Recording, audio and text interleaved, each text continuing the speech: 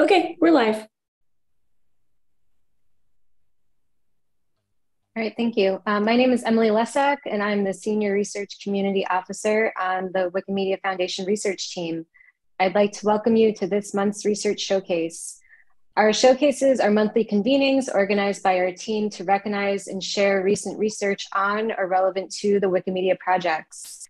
For those of you who are joining live, we welcome you to ask questions in the YouTube chat or on IRC. My colleague Pablo will monitor these channels and pass questions to the speakers at the ends of their presentations. And we kindly ask that attendees follow the friendly space policy and the Universal Code of Conduct. Before we begin, we do have a community announcement to share. That registration is now open for the 10th edition of Wiki Workshop, which will be held as a standalone virtual event on May 11th. And I'll drop the link to register in the YouTube chat. And with that, I'll pass it over to Miriam, who will introduce this month's theme and speakers. Thank you, Emily. I have a very quick introduction for you. So I'm going to share the screen. And I'm assuming, unless anyone tells me anything else, that you can see this. All right. Hi, everyone. Welcome to the April 2023 Wikimedia Research Showcase. My name is Miriam. I'm part of the Wikimedia Foundation research team, and I'm honored to be the host today. Today is going to be a very special and very visual showcase. Because we're going to talk about the role of images on Wikipedia. So let me just give you a little bit of context of what we're going to see today. When we talk about images and Wikipedia, we talk about a beautiful place on the web called Wikimedia Commons. Wikimedia Commons is Wikipedia's sister project operated by the foundation, and it's one of the largest repositories of free visual knowledge on the web. Just to give you a few numbers, the community of Wikimedia Commons is quite big today. There are more than 15,000 active editors, some of which are very amazing, and they're starting creating artwork with the Wikimedia Commons logo using the latest AI image generation technologies, as you can see in this slide. The result of the work of this community is quite astonishing. Commons today hosts more than 90 million multimedia files, audio, video, but mostly images. And it has been in steady growth in the past few years, with the volume of content on Commons growing by 400% since 2014. And Wikimedia Commons is really the essential infrastructure of free visual knowledge, because the large majority of images on Wikipedia are actually hosted on Commons, with 17 million files used to illustrate articles in many, many languages. And so Wikimedia Commons and Wikipedia, they are really work together to create the free knowledge ecosystem that we see every day on our sites. And Wikimedia Commons is important for Wikipedia because it actually enriches the encyclopedia. For example, just to give you an example, articles on Wikipedia that are illustrated, they're generally more popular. Illustrated Wikipedia pages get on average 4 times more views than articles without images. And note that this is not a causal relationship. It's not because they have an image that they are more popular, but this gives us as an idea as the exposure that images get once they enter the Wikipedia ecosystem. And Commons is important for Wikipedia also because readers like images a lot. And this is the topic of the first presentation, so I'm not going to spoil any numbers. I'm just going to tell you that readers engage with images very much, and much more than other parts of the page. And then Daniele is going to tell us more about his study on how readers interact with images on Wikipedia. And while images are important for Wikipedia, we are still missing many, many images on the encyclopedia because there exists this large visual knowledge gap. On average, on a Wikipedia project, there are 40% of articles that do not have an image. And if we break down this number by actual Wikipedia project, we see that the largest encyclopedias, such as English or German, for example, they have more than half of the articles that do not have an image.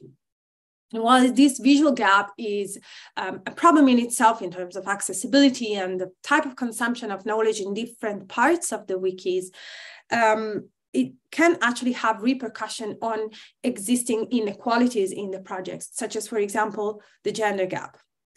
We know from research that it is important to have images of underrepresented genders in knowledge ecosystem in order to bridge the gender gap in society. And so it is important for us to understand the state of the visual gender gap in Wikimedia projects.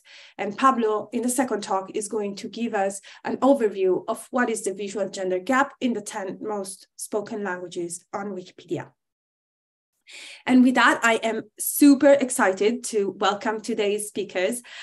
We have Daniele from University of Turin, who is going to give us the first talk about how readers interact with images on Wikipedia. And we have Pablo from Catholic University of Chile that is going to tell us about the visual gender biases on Wikipedia across different languages. I am also very excited that the room on Zoom is very crowded today with many people who are interested in this topic. We have almost everyone from the Wikimedia Foundation research team. We have friends from and colleagues from Wikimedia staff. We have Fiona and Giovanna from the Glam and Culture team, and Jasmine, who is the product manager for a product that have been working on bridging the visual gap. We also have some collaborators of our speakers. We have Tiziana from Stanford University, who's been collaborating with our first speaker, Daniele, and Pushkar from Cognizant, who has been working with Pablo.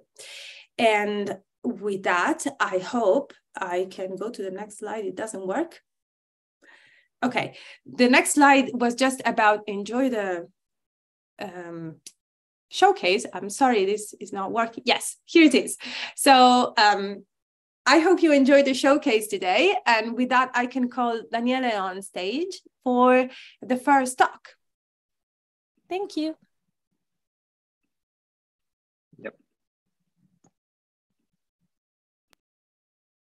Okay. I hope you see my slides. In case, just stop me. Hi, everyone. Thank you, Miriam, for the very kind.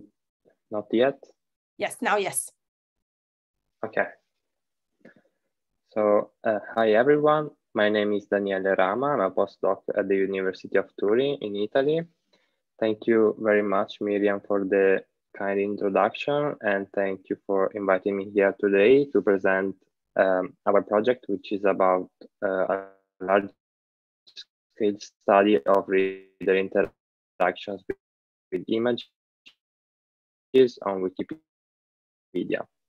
This work has been done in collaboration with the Wikimedia Foundation and Rossano Schifanella, who is actually my PhD supervisor, professor at the University of Turin. So today we are going to talk about the visual side of Wikipedia. In the last 20 years, the volume of images and in general multimedia content has exploded online, most of all thanks to social media and image sharing platforms.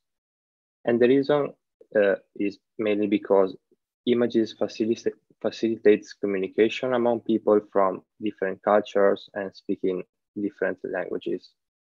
So images are really changing the way people communicate and share and use information online. Also, in the scientific literature, there is evidence from psychological research that images and visual content play a key role in text comprehension, reading, and learning. But so far, little is known about how images supports knowledge sharing and learning and information seeking in online context. In online context, Wikipedia is actually the largest online resource for knowledge sharing.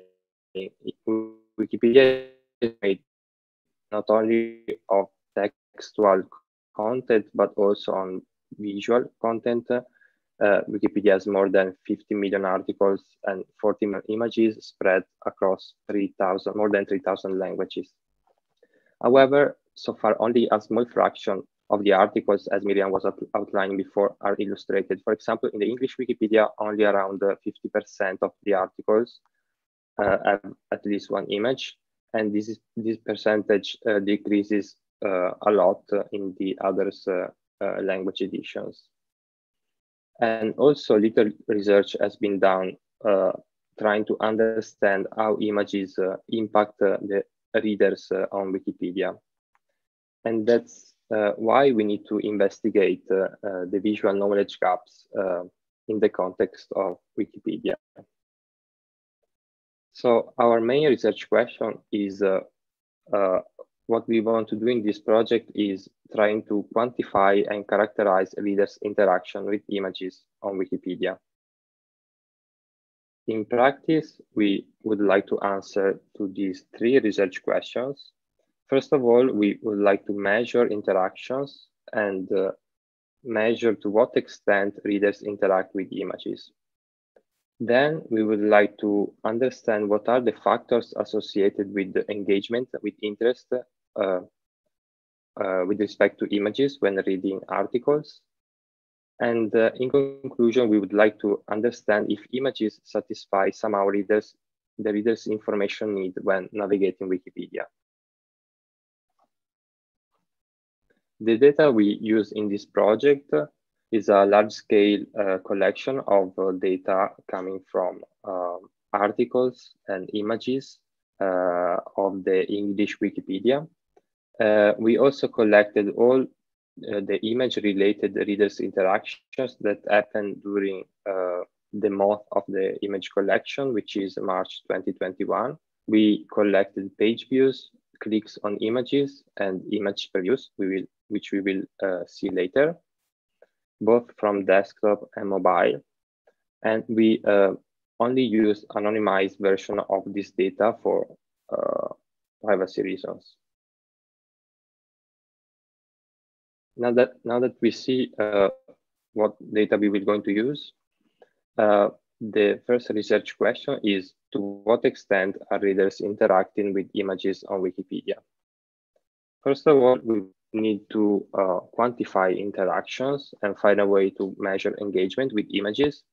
To do so, we define the click-through rate. The click-through rate is usually defined as the ratio between clicks and impressions. In this case, we measure the global click-through rate with respect to images, which in our case is defined as the ratio between page views that had at least one click on any image over the total number of page views that happened in the period of our data collection.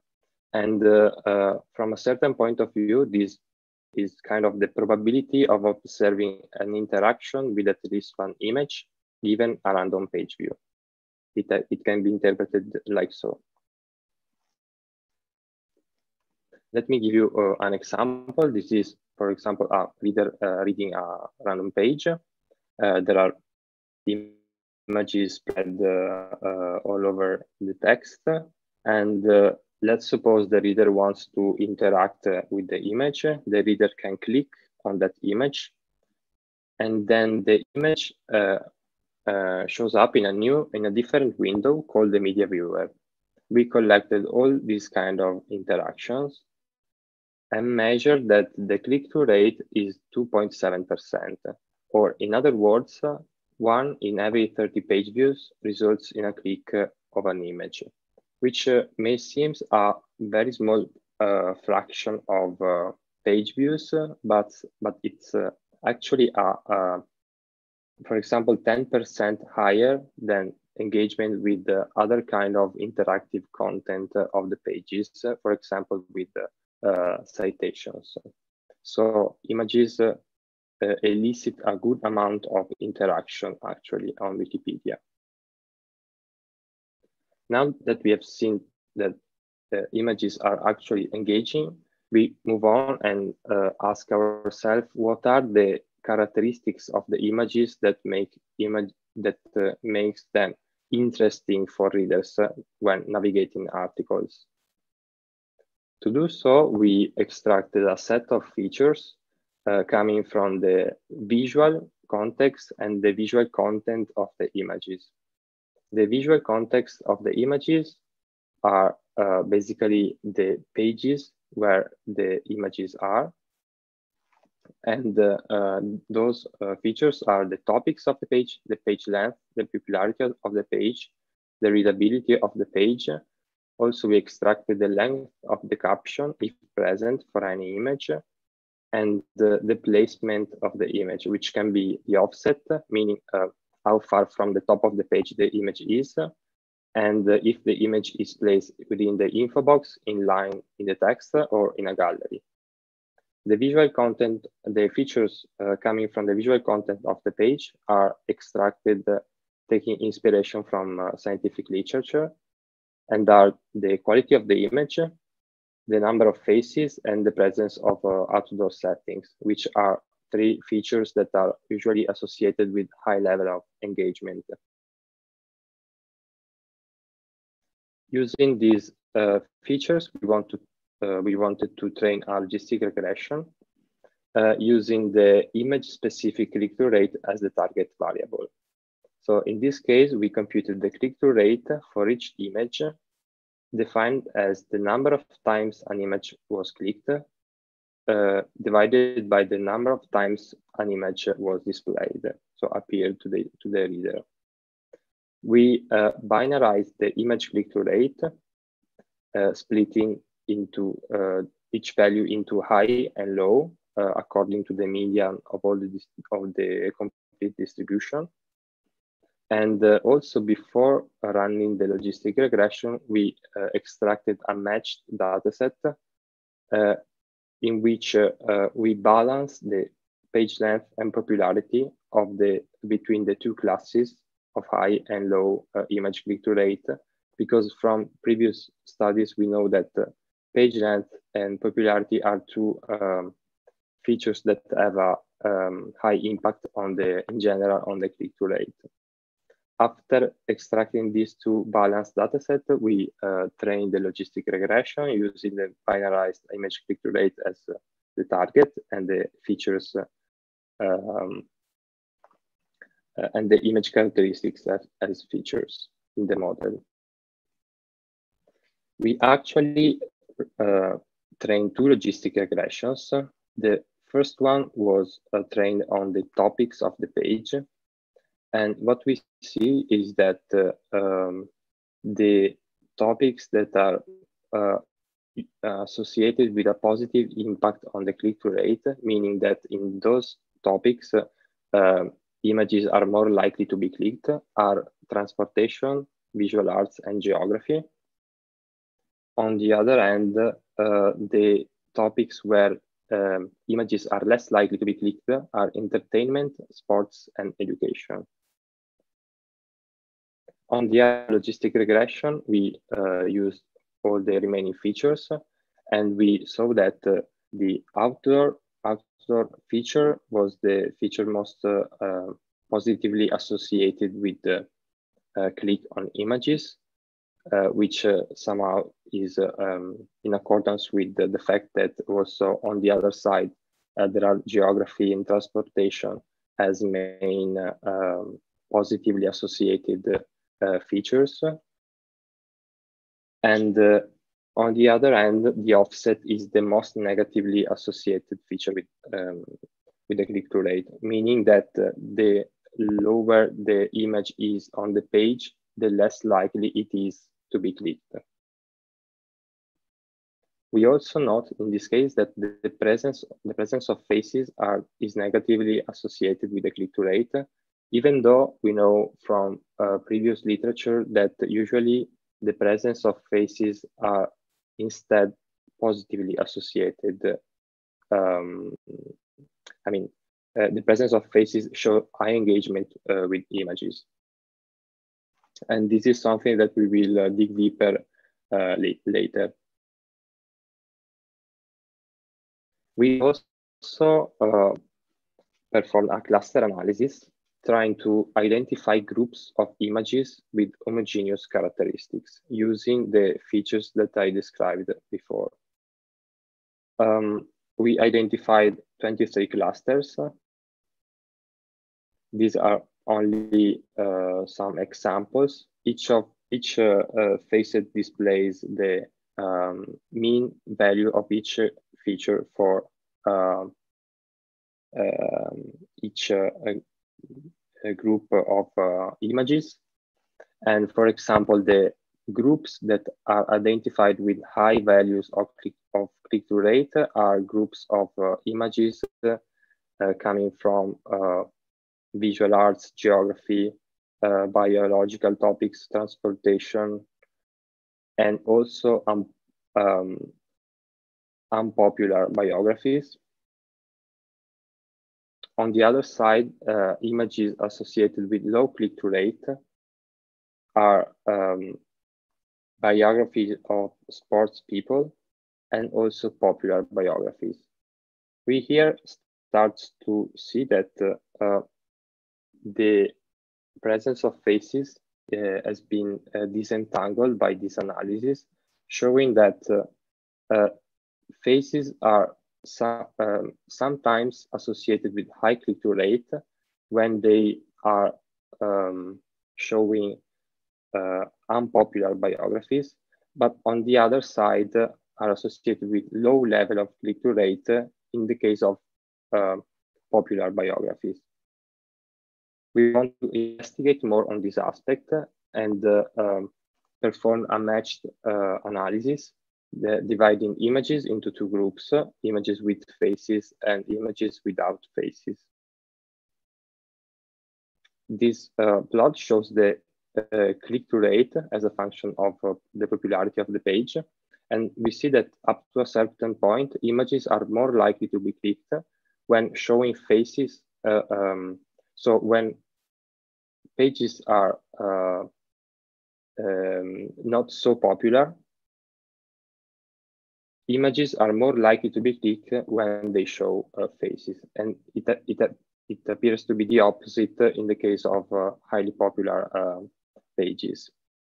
So our hypothesis is that probably people tend to click more on faces, on images with faces, only when they don't know the person of the people they are looking to. Finally, our last research question is, do images satisfy readers' information need when navigating Wikipedia? Here we explore data about a different kind of interaction, which are page previews. Page previews are little pop-ups that shows up when the mouse goes over a link within a page. And in this case, a little box opens, which shows a short preview, a short textual summary of the destination page. And the preview can have or could have or could not have an image complementing the text. For each preview, we computed the conversion rate, which in this case is defined as the ratio between the previews followed by a page view. So previews where the readers actually clicked on the destination page over the total number of previews displayed.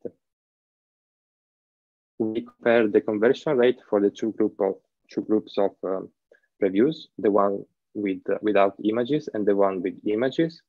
And we see that across all the level of popularities, the conversion rate is higher for previews without images. So it is more likely to visualize the next page if it has no image in the preview. Again, here our interpretation is that probably images tend to play information support, tend to be an information support for a support for textual information. So when readers see also the image, they are less likely to click and go on and explore the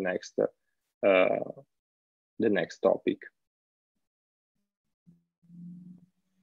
Let me summarize the main takeaways of our research. So first of all, we have seen that images tend to have quite a high level of engagement, at least 10% with respect to other type of interactive content on pages, such as references.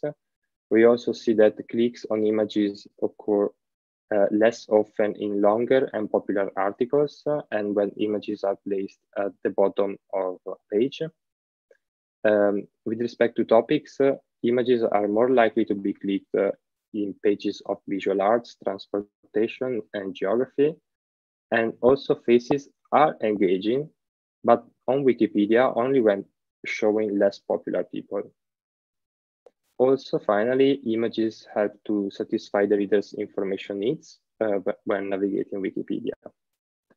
Our results can help editors to include visual content in areas of articles where that we think are more engaging for readers. Also, from our results, other researchers can start building models that to find the right images to be recommended to Wikipedia articles. And also, our results somehow provide a justification for investments and initiatives designed to improve the visual side of Wikipedia, such as Wikipedia Loves Monument and Wiki Loves Science. Thank you all for listening, and thank you again to my collaborators, Tiziano, Miriam, and Rossano.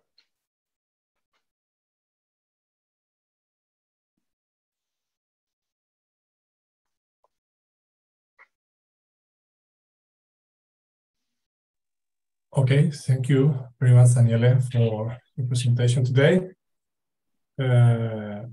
We have some comments on the YouTube chat, like people are saying like the cluster you have presented was very interesting. I don't know if we have questions here in the room to Daniele. I have several, but let's space to others to start the discussion.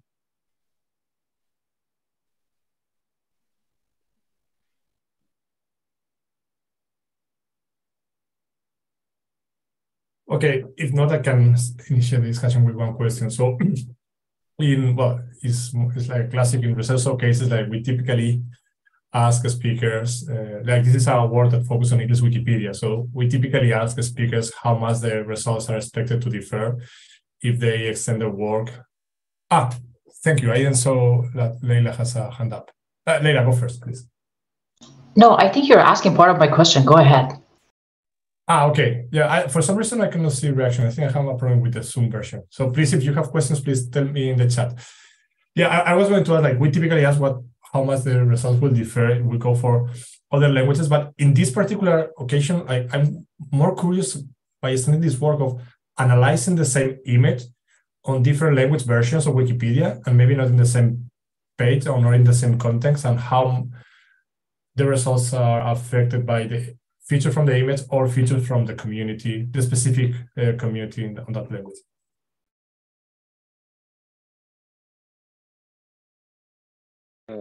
Thank you for the question, Pablo. Actually, now I don't have many expectations on what the results could be extended this work on other language editions. Actually, also because I don't know how many images. I mean, it would be interesting to know first how many images are present in, I don't know, a good number of language editions. Like, I don't know, the 10 most popular. Because I don't know which is how they are spread across different editions. What we started to see some time ago was to try to understand how the results of the logistic regression generalized across countries in the world, which is a bit tricky to interpret because there is very, very different levels of I mean, there are different levels of volumes of people coming to Wikipedia from one country to another. It's difficult to compare, I don't know, people coming to the English Wikipedia, which is, you know, billions of people, and people coming to, I don't know, some version in some particular country in Africa, because there could be way less, the popularity could be way less, and also results could generalize, could not generalize, and we can introduce biases. But yeah, that would be for sure something that we would like to investigate more. Thank you, Daniele.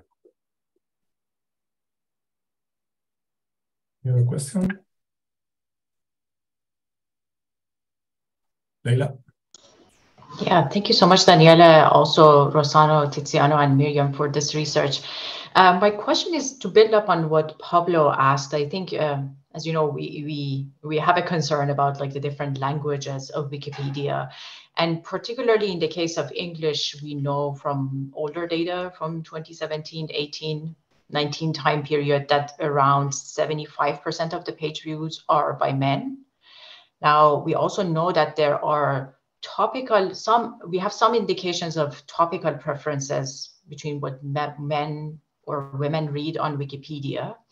And when you shared the statistics about topics in which images were clicked more often, I naturally thought about this issue that there can be correlation between basically the number of page views that is received by one gender and then like what happens with the topics and then the data that you see here. So one suggestion I had is that for future research, you all consider including in a language in which, one or two languages in which we have a smaller gap in terms of separation or smaller gender gap, basically in readership. There are languages like Polish or Romanian where the gap is smaller. Of course, you have to answer the question of whether you have sufficient images and all that. So I appreciate that. But I think it's important to consider that because let's say if you go to the case of Romanian, you will end up with roughly 60% of the page views being by men, which is significantly lower than English. And you may be able to see results that can be different or not, right? We will learn something on that front. I don't know if you have any reactions to it, Daniele, or others who are on the paper and research. Yeah, that's a very, very interesting comment. Thank you very much. Indeed, that may explain also, I mean, at least partially why we see military, for example, as the fourth most positive coefficient for the logistic regression, assuming that military topics are mostly associated with male readership.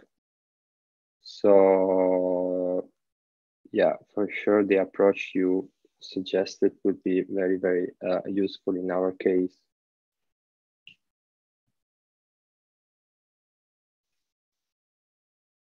Yeah, I mean, the military topic was something that appeared a lot in our in all the analysis we did, also analysis that we are currently running. So that may be, yeah, one of the reasons for sure. Thank you, Leila, for the question and Leila for the answer. We have time for one more question. I think Giovanna has a question too. Yes, thank you.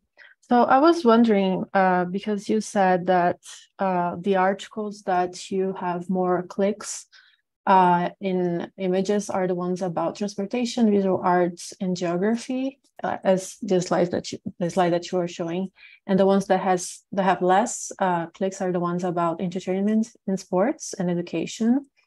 And as far as I understand, entertainment and sports are articles that are very popular. So it's like the opposite, right?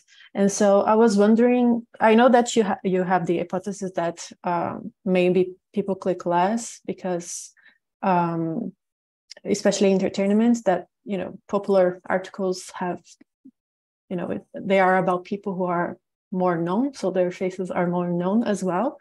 But I was wondering if it's also like about the details that are depicted in the image, because transportation, visual art, geography, I tend to think, when I think about images about those subjects, I think about images that have a lot of details and that I would like to see up close, and to visualize it in a bigger way, especially geography with maps.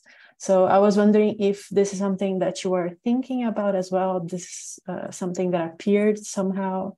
Yeah. Yeah, thank you for the question, Giovanna. And it would be for sure interesting to somehow define kind of image complexity somehow, and see how people tend to engage with respect to this aspect. We didn't think about it when we perform this kind of analysis. We only computed a feature which is image quality, but it's kind of a different thing, which is this quality is related to the image quality category in Commons.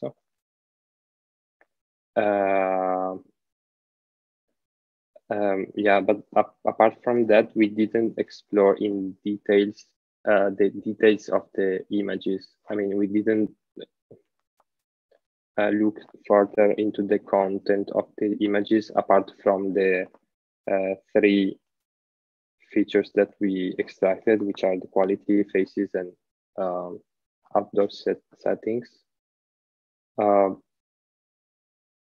But yeah, that would be interesting to investigate.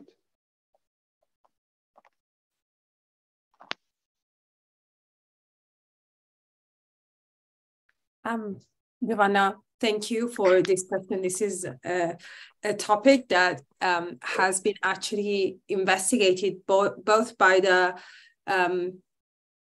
cognitive psychology researchers and experiential psychology researchers who wanted to understand the relation between visual complexity and the interestingness of the image. And then these kind of studies have been translated to a computational approach by computer vision researchers trying to measure complexity and its relation with visual interesting on a large scale.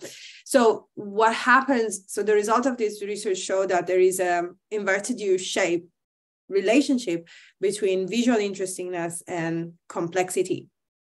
And so that means that up to some point, there is a like upward relation between interestingness and complexity, and then it goes down when the image is too complex. So actually there is much more study to do to understand whether it's the complexity of the image that actually arises interestingness, and what is the component of like making the image bigger versus actually the image is interesting for the reader. So a previous research from experiential psychology would tell us that there is actually an interestingness component, but it would be interesting to decouple those two. So thank you for raising this. This is very interesting, at least for people like me who've been studying some of these things for years. So thank you so much. Thank you, Miriam. There is just one clarifying question on IRC. Andrew wants to know if the geographical location of the user was considered as a variable in this research.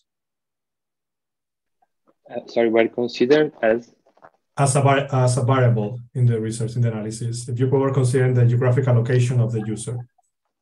We didn't consider the geographical location in this analysis, in this paper. We started to investigate also the geographical, location of the users, but again, it was a bit difficult to, as I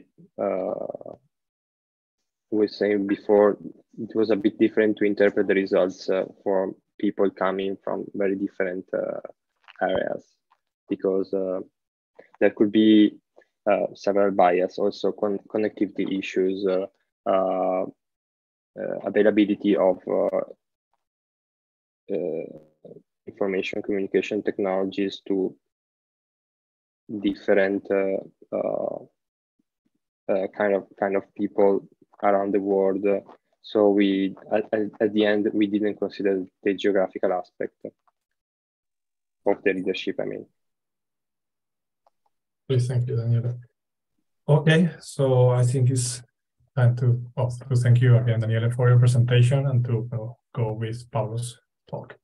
Thank you. Should I introduce Pablo? I'm going to introduce Pablo.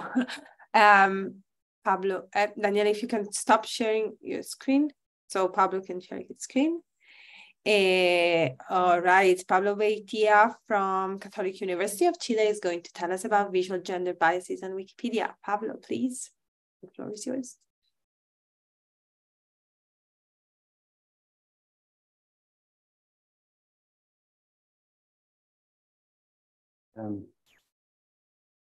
Okay, thank you very much, Miriam, for this introduction. The Wikimedia research team for the kind invitation. I'm very happy to be here. I'm presenting this study representing a fantastic team composed of Pushkal Agarwal, Miriam Reddy, and Vivek Singh.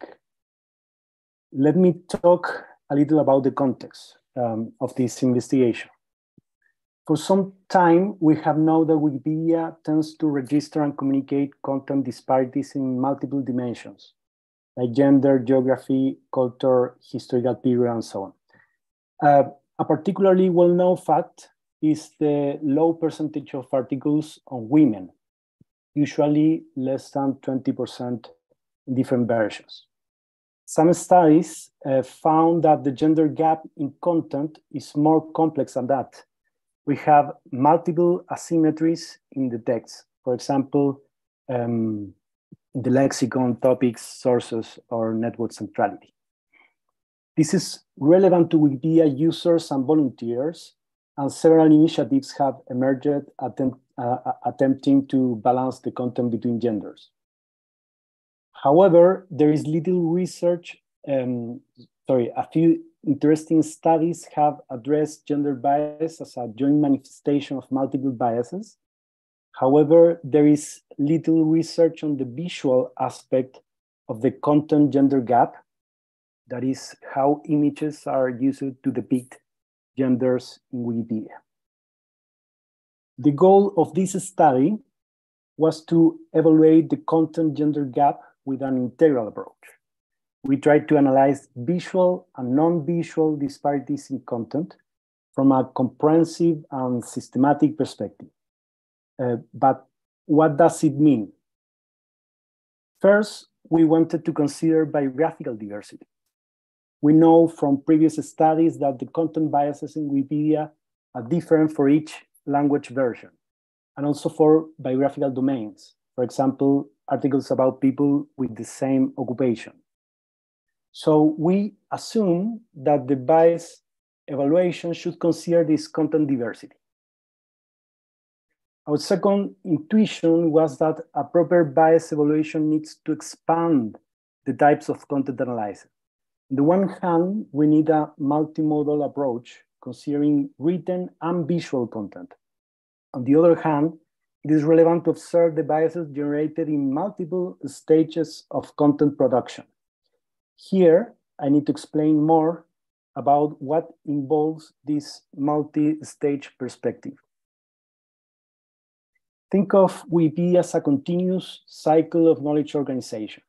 So in this cycle, we can recognize some big editing stages. We identify three: the selection of the topics for articles, the building of the content, and the positioning of the edited articles within the information system. Each stage is linked to more specific editing processes and a way of framing communication. And we can connect most of the content asymmetries with these three stages of content production. The selection stage is the beginning of the editing cycle in Wikipedia. One editor proposed an article to edit for example, a specific biography, and editors with experience can accept or reject the proposal. Regarding communication, the representation of social groups in Wikipedia is at stake in this selection stage. The literature on gender gaps has studied in this dimension the article coverage of each gender and the deletion processes. The second stage of content production is the building of articles. This is the moment when editors create biographies, adding writing and visual content. Also here, we have the discussion processes as a background of the generated articles. In terms of framing, in this stage, Wikipedia creates a collective characterization of each gender or social category. Some gender asymmetries related to this stage include writing length, lexical, topical, and source biases. The final stage in this cycle is the positioning of content related to processes like content classification, the connection between articles through hyperlinks, and the multilingual dissemination of content in Wikipedia. These processes frame communication by giving a structural placement to social categories, that is, ordering them into positions with better or worse probabilities to get communicated. In the gender gaps literature, positioning has been studied by analyzing variables like classification structure, network position, and multilingual notability. So in this study, we understood the content gender gap in Wikipedia in this complex way, considering the multiple stage of content production. In this model, the content gender gap is a composite phenomenon, an integral result that comprises as cooperating content layers all these gaps and their mutual relations. Now we're back to the question, in what sense did we offer a systematic approach? We can clearly respond to this by comparing our perspective with previous studies. In most cases, research on visual gender biases in Wikipedia has focused on one language version, English or German. And they analyzed in a sample of biographies the building stage with one metric, the number of images. By contrast, we designed a multilingual research in the 10 most spoken languages, considering all biographies and exploring the 3 editing stage with a multimodal approach. How we did it? We started compiling the complete list of biographies from Wikidata in any language with the gender, occupation, and birthplace. Then we classified the biographies into gender categories and 10 occupational domains. The quality of the article was calculated with an automatic classifier based on the structure of the article. We then collected all the images of the biographies in the 10 selected languages and estimated the visual quality by training an image quality classifier contrasting Wikimedia Commons and higher quality images. The next step was to calculate 8 metrics of content asymmetries, representing the 3 stages of content production in a multimodal way. Each metric is a content ratio between female and male biographies. We created similar indicators in textual and visual content to compare both communication modalities as much as possible. In the selection stage, we calculated the ratio of female versus male biographies. To have a similar visual indicator, we selected only the article with images and calculated the same ratio. In the building stage, we estimated the text quantity by comparing the average number of characters in biographies. As a visual counterpart, we compared the average number of images in female and male biographies. Regarding building quality, we estimated ratios of article quality between female and male biographies. We also compare between both genders the average image quality.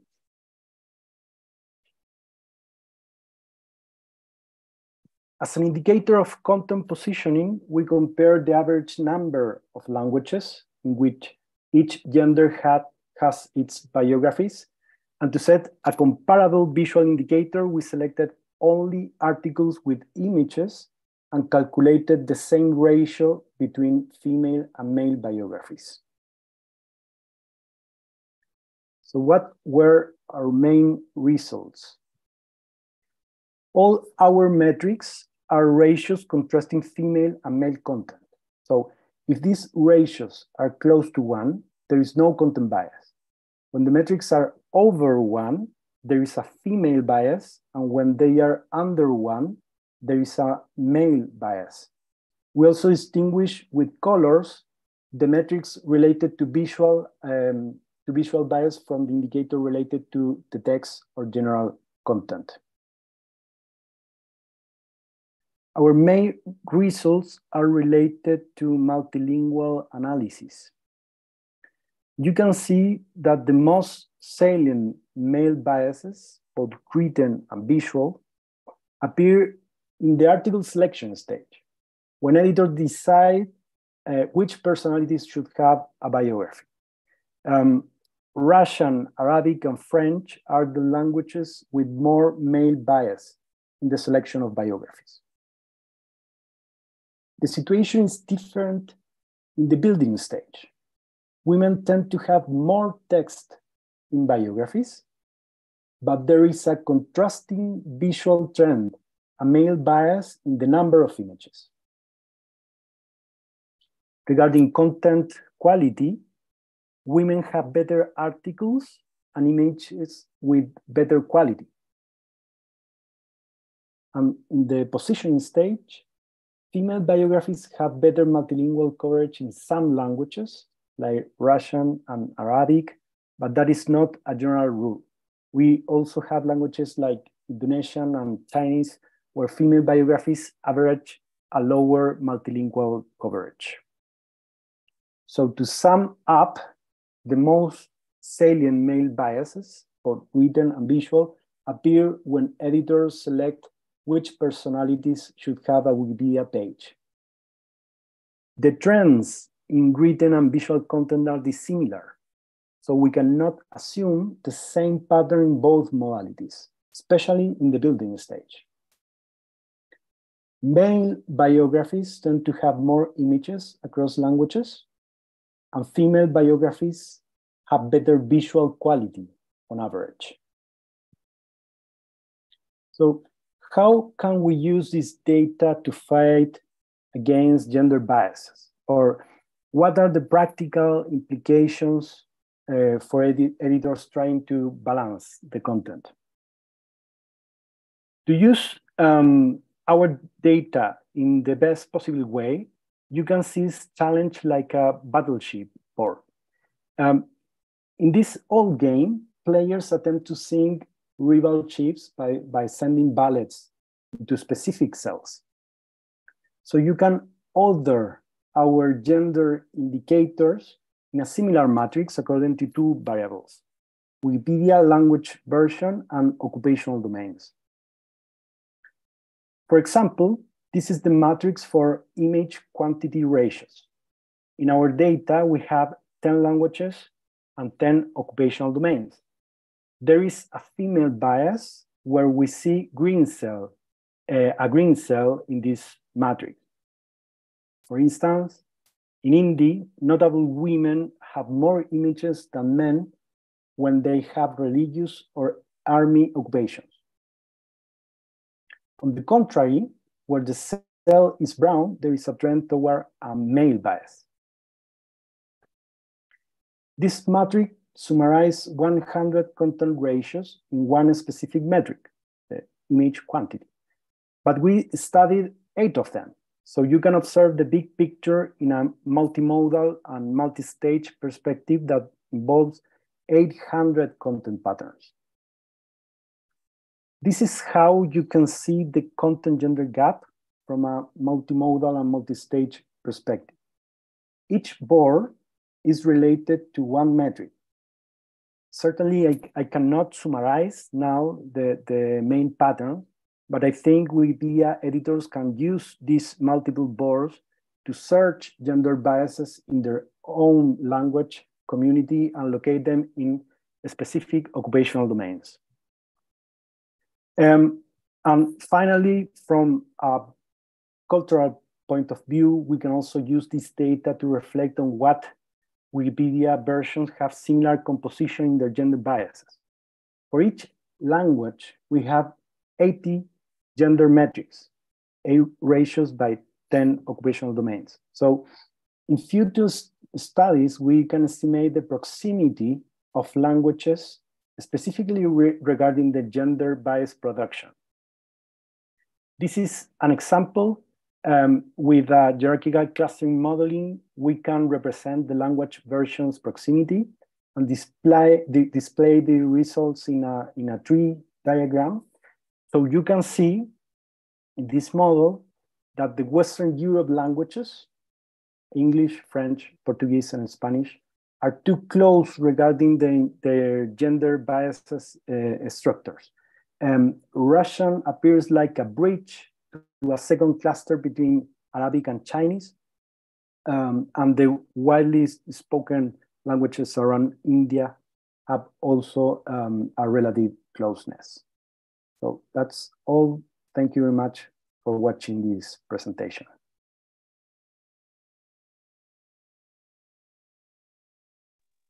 Thanks to you, Pablo. This was very, very interesting talk and an impressive work that you all have conducted.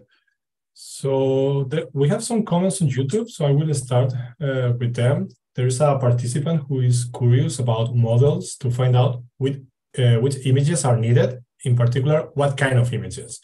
So, for example, in an article about airplanes, that person is interested in whether there would be need to images about the type of airplanes, or more details about parts of the airplanes like cabin, or more about the social content like the airfield logo. So I think this goes to how to make those findings actionable in the space of recommended system, and how we can learn about those biases to be filled in Wikipedia.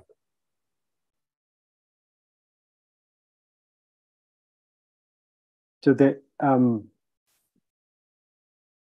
what is a specific question? How we can learn about airplanes, for example, in Wikipedia? No, it's more. This is the example. Like the main purpose is how to discover images that might be needed, and this is okay. How what you were presenting in the end.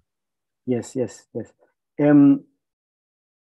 At the end of the presentation, I was showing some metrics related to our database. Yeah, so we have an open database with this information, and you can create this matrix. We extract information, for example, on the languages, the biographies, of course, the gender, the occupation, and also the birth place. So you can select, if you are interested, for example, in Spanish Wikipedia, and you are editing Spanish Wikipedia, you can create a matrix and see if in Spanish Wikipedia we have a gender bias related to people that were born in Latin America.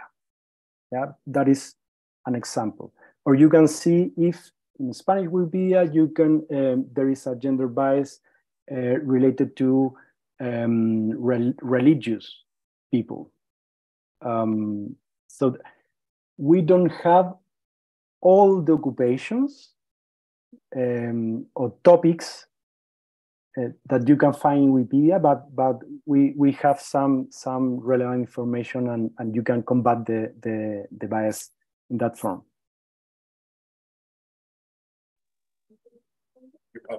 Also, the participant on the YouTube chat appreciate your answer. That participant is always bringing another point that I think it relates to both presentations. That participant mentioned like maybe there are images that are ethically problematic, or they reinforce stereotypes, or they affect the personality, right? So in the context of biases, to what Pablo presented, but also in the area of engagement, what Daniele presented, I don't know if you have some thoughts about this content, this visual content that might be problematic. We didn't do that kind of analysis. Yeah, we started writing in a field with few studies. So we try to offer a general picture of that. So the most general picture is related to the quantity of images, the quality of the images, and so on. But we didn't analyze the stereotypes that I think need most specific approach, most dedicated. Yeah? For example, in sociology, you have the studies of from Erving Goffman, analyzing this kind of stereotypes, and he used 6 kind of stereotypes.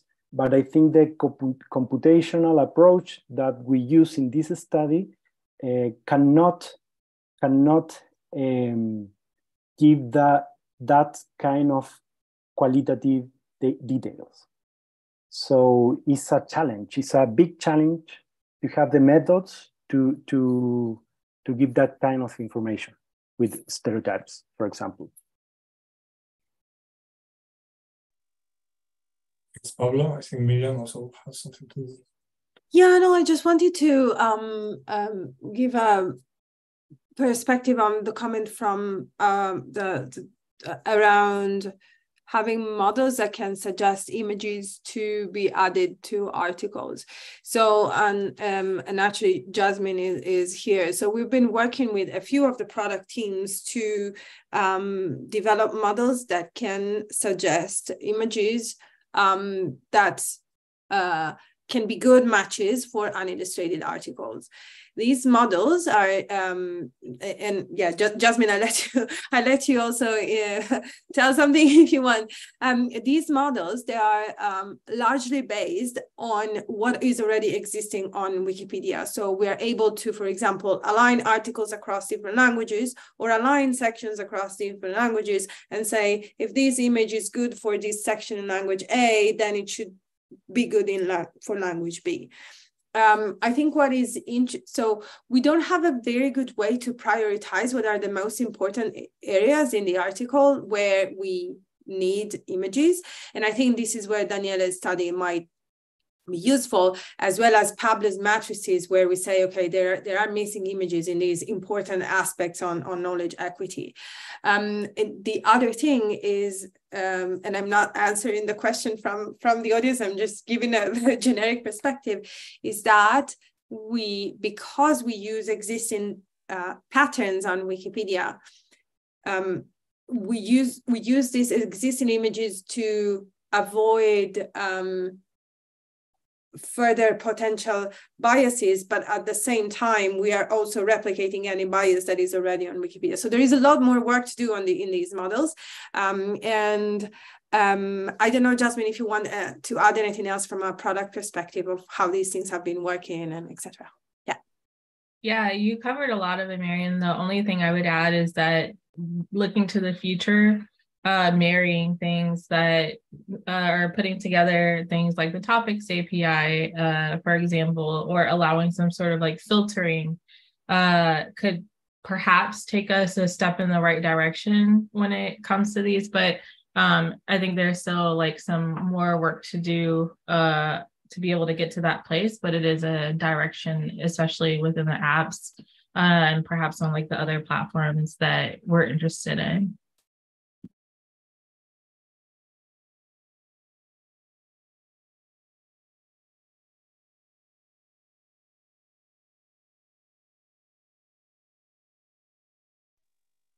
Thank you. Giovanna, I think you have something to comment, and then Leila. Yeah, I have a question about something else, actually, about the part about the building part of the process, because there you said that there are more images depicting men and less and images that are higher quality that depicts women, right? And so that immediately made me think about the problem that, not the problem, but I mean, this is the characteristic and what is good about our projects, that the images, they need to be open access or in public domain, right? So that creates the problem of maybe like the fact that those are old images, you then have more men depicted on it. Like this is the case in museums and galleries as well, like that bias exists, especially as the older you get, right, in the collections, for example. So I was wondering if you saw that represented somehow, and like for me, it would explain, I think, why higher quality images are from women, because they are just more recent, I would assume. And if you saw that, if you think that there is a way for us to work on that. I know that there are several campaigns that I think kind of go into that direction, like Visible Wiki Women and Whose Knowledge and all of that. But I was wondering if you have some sort of perspective related to that.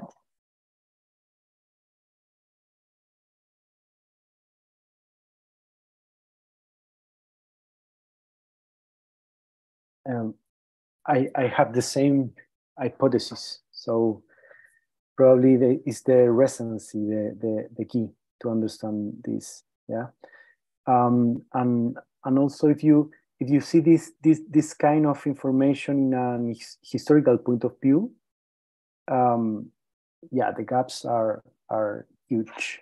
So the beginning of the history, you have maybe, and this is interesting, you have more female biographies, but then you have around 25 centuries with few biographies, female biographies, and maybe after 1950, around 1950, you have more women, famous women or notable women in the record. So you have a huge historical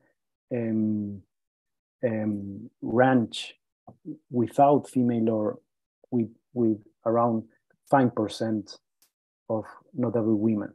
So that is part of the problem. In that range, historical range, of course, the image quality is not the best. But now, in the last 50 years, you have better quality. So yeah, probably it's a good explanation. Thank you, Pablo. We have time for our last question, and I think Leila has raised her hand.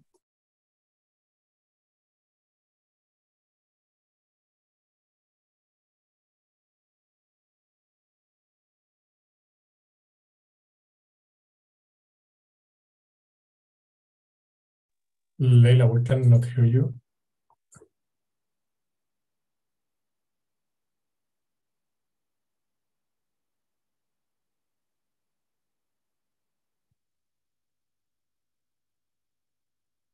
Okay, like there are some big issues. Okay, so I will pause some. I have this last question. So I think that the work that you all presented today is super relevant in the space of knowledge gaps. In my case, I'm focused on other area that the team is working in, knowledge integrity. I'm wondering, like, what can we learn from all this work on images that can affect the integrity of knowledge? Like, for instance, some members of the team that have presented today work on engagement. They also work on engagement and citations, that apparently the engagement in citations is lower than the one on images. So what can we learn from the images space to improve the area of citations? Or also in the aspect of biases, like how can we learn from biases on images that we can improve, existing biases that might exist in terms of source reliability? This is a complex question. I do not expect you to have a quick answer.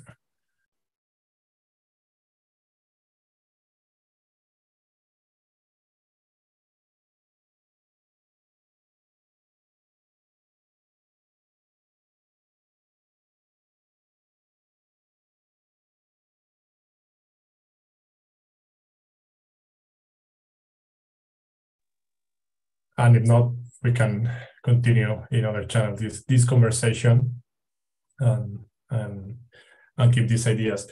So I think if there are no further questions, let's wrap the session up, Emily. All right, thanks, Pablo. That was a really interesting session. Thank you so much to Daniela and Pablo for sharing your work with us today. We appreciate your accepting our invitation to be here. The showcase today was made possible thanks to coordinated efforts between myself, Pablo Aragon, as well as Diego. We'd also like to thank Miriam for introducing today's topic and speakers, Pablo for handling the Q&A on YouTube and IRC. Big thanks to Emerald for providing the AV support, as well as Janet Renteria for coordinating internally. And thanks to all of you who tuned in live or watching the recording.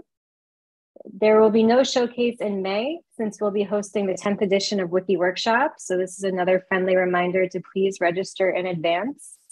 Our next showcase will then be in June, and it will focus on representation of non-binary and LGBT people on Wikipedia. So we hope to see you there. I'd also like to share that this unfortunately will be my last research showcase. I am leaving the foundation at the end of this week to pursue another opportunity. But I would like to take a moment to thank all of the speakers that we featured over the last couple of years for taking the time to share your work with a broader community, and also thank those of you who watched the recordings and contributed to the discussions.